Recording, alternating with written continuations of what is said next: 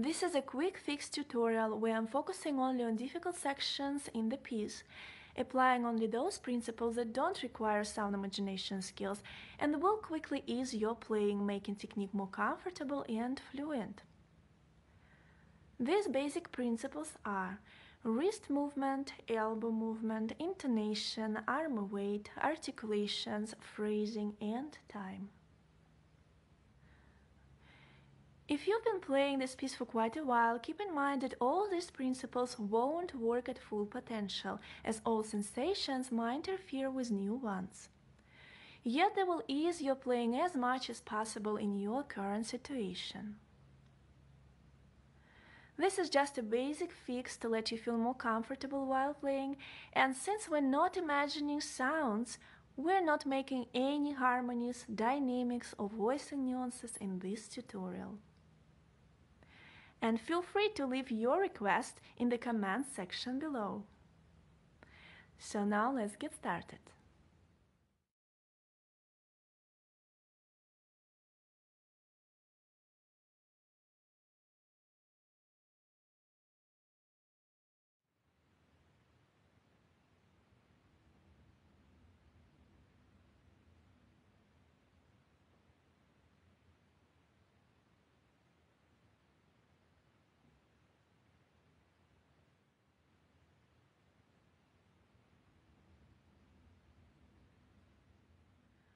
Match the wrist movement with the note direction.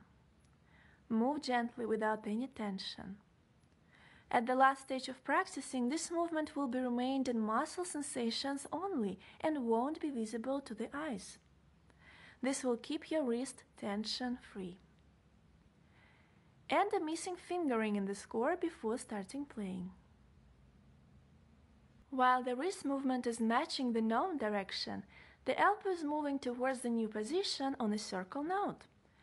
This will release tension in hands and improve speed and accuracy in leaps.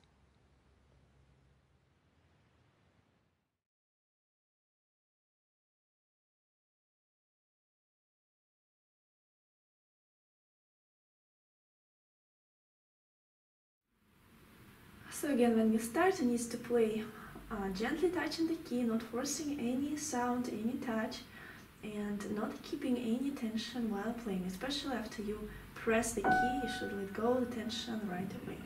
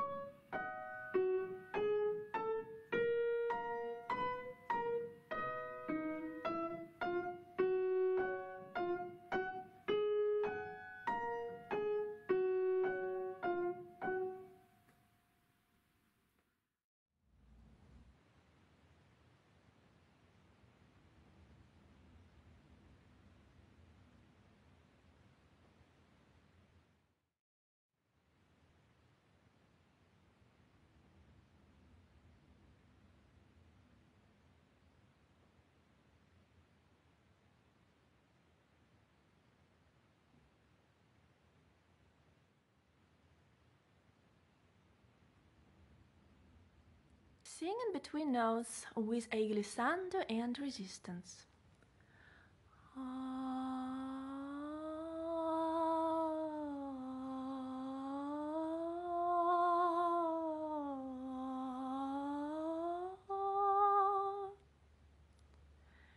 Keep the same sensation while singing out loud only notes.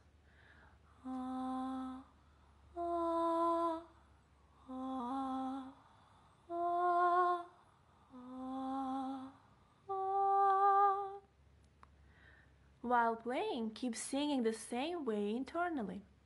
It is possible to sing the same way while playing fast passages.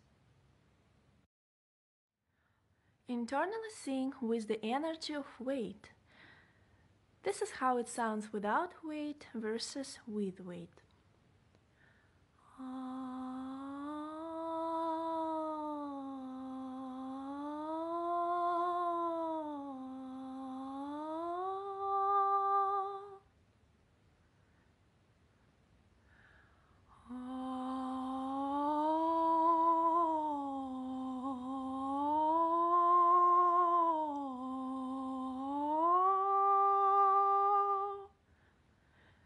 Such singing will sustain transferring of weight while playing, bringing more freedom and power to your voice and hands.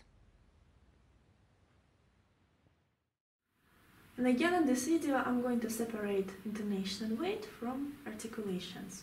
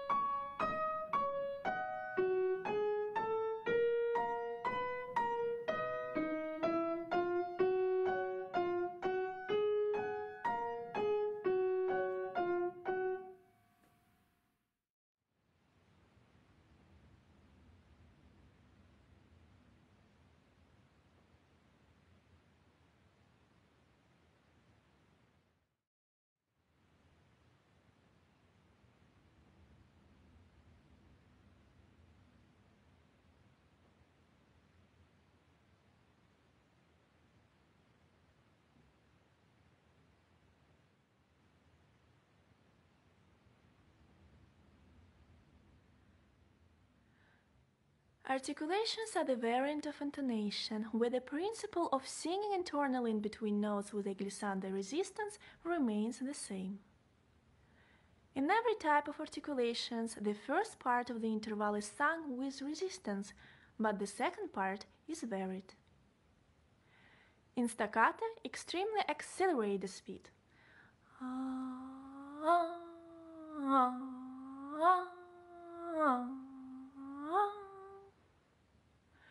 In tenuto, move fully down with weight.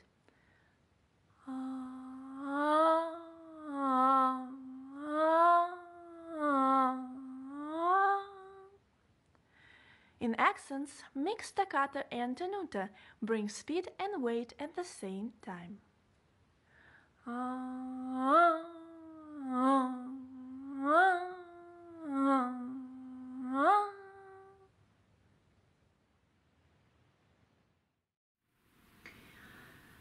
Now these accents that are written by Chopin actually in the score,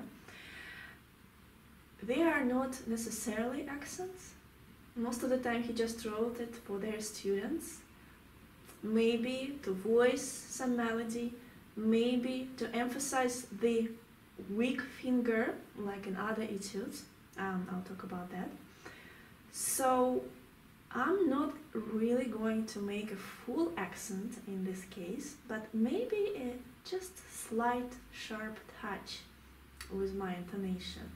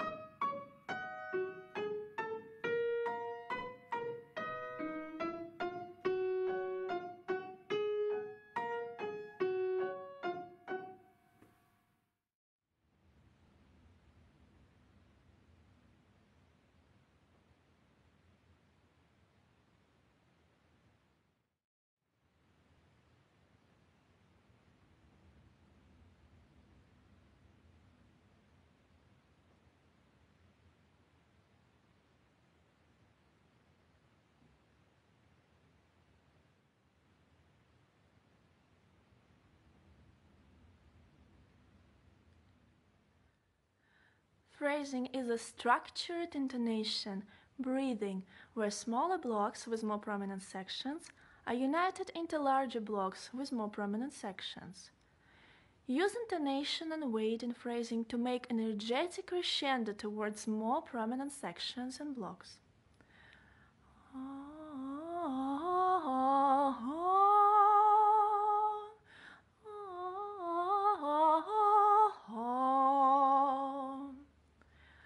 While practicing phrasing, take a little break, a breath, after every block, and slow down towards the main interval in a motive, the main motive in a phrase, and the main phrase in a sentence.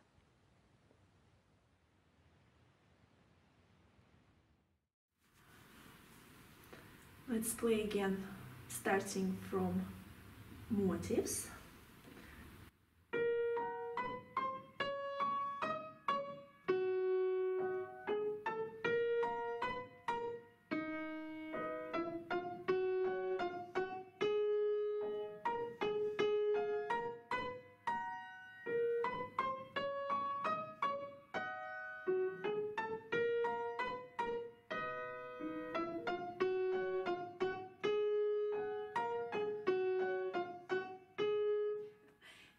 You know, when I'm playing this etude, it's like a instant boost of the mood when you play it really with the accents and at least staccato and okay, I feel better. I'm a little bit sleepy today. So now let's go by phrases.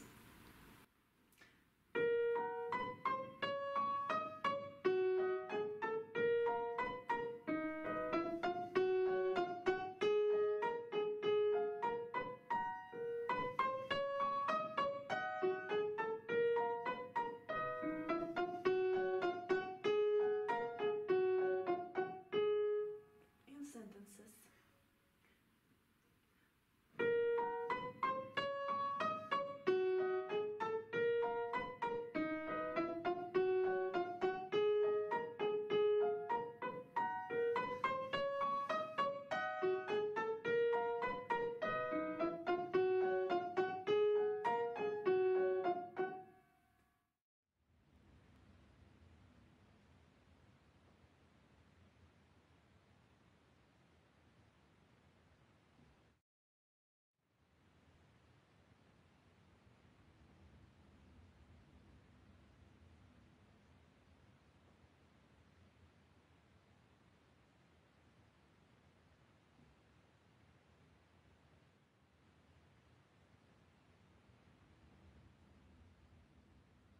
Time and tempo mean more than just the speed of music.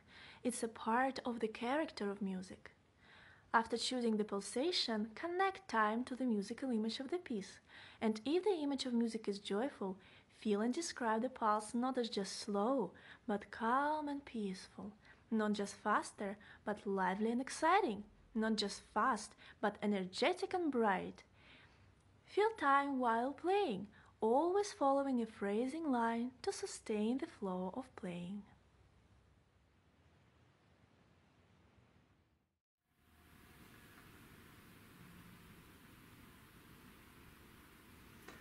So I'm choosing the pulse by half of the bar, and let's start with a chill, relaxed tempo.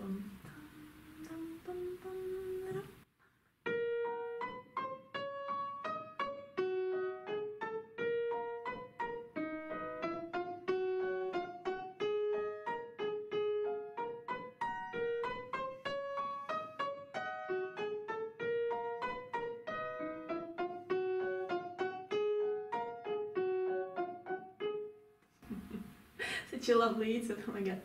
I'm tempted to really practice it and record the whole piece. Okay, let's go a little bit faster.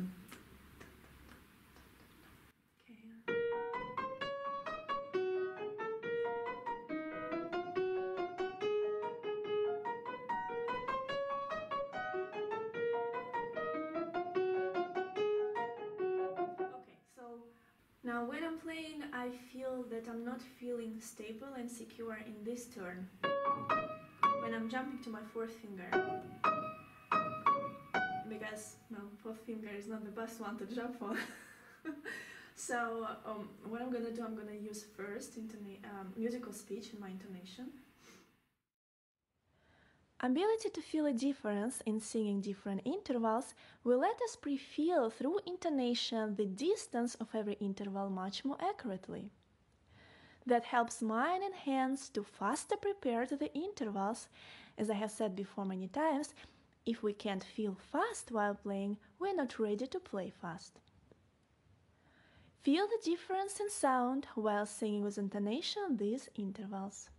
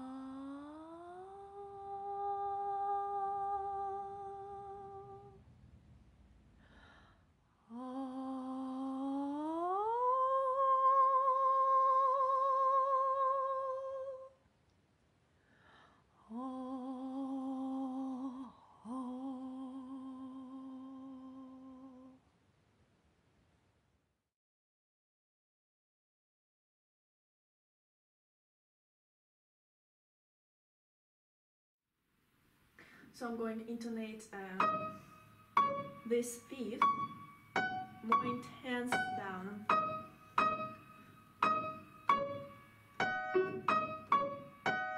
That will let my finger pre-feel much faster. And second thing, I would probably improve the movement in my elbow over here, because maybe my elbow is not fast enough as well.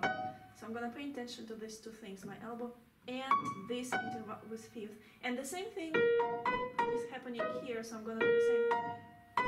Move better elbow and intonate fifth down much better. So let's practice a little bit.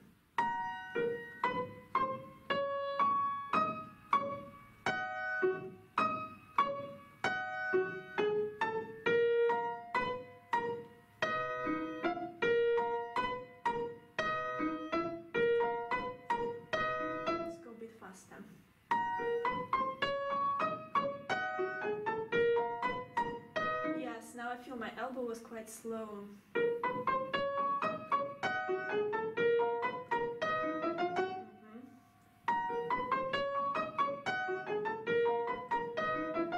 much better.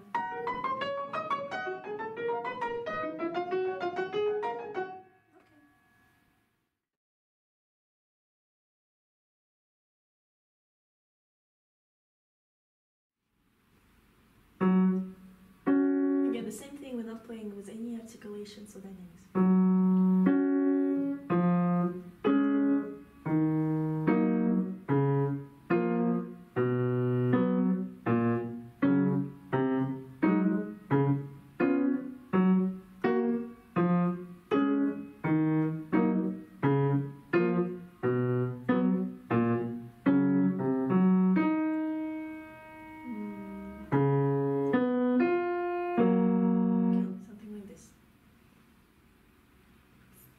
Now let's play with intonation and weight, and let's include articulations right away.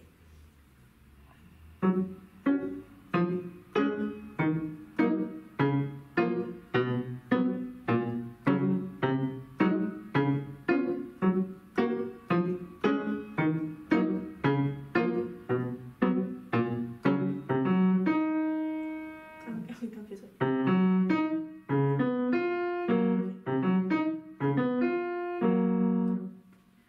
Let's unite into motives.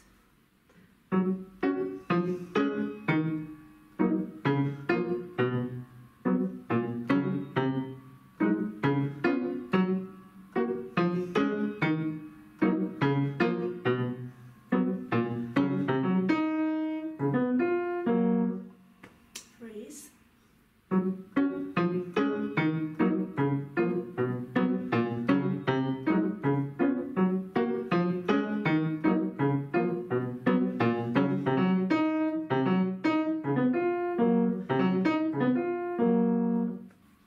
Sentence.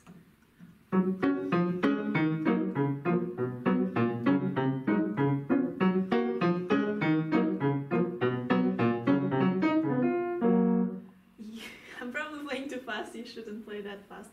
Okay, let's go to time. Let's start with chill time.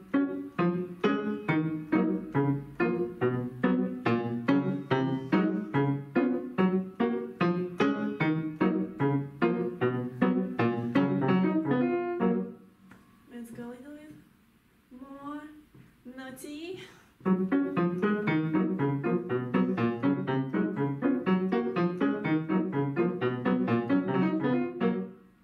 Okay, I think that's enough.